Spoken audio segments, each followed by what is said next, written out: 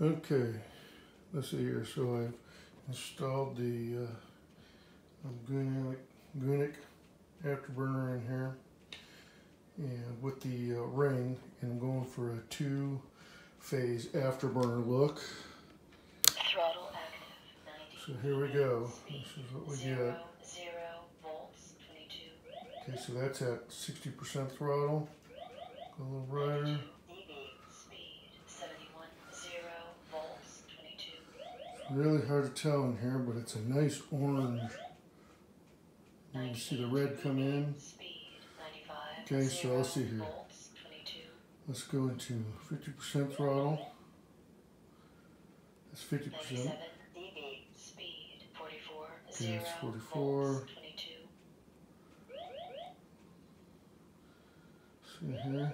99 dB speed 49 0 volts. Okay, so we're going into, now there it is, that's throttle, trying to look at the throttle position. 57%. So then I'm going up, going up, going up. Right here's before red. 70%. Starting kicking in a little bit more, 70, and we get the full red. And boy, is it orange. Speed 100 0 volts 22. Yeah, it actually looks pretty good. Can't wait till you see that one in person, flying.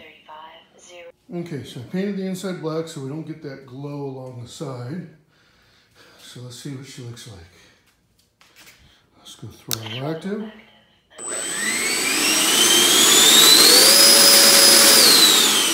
No glow along the side. Let's see what the back looks like now.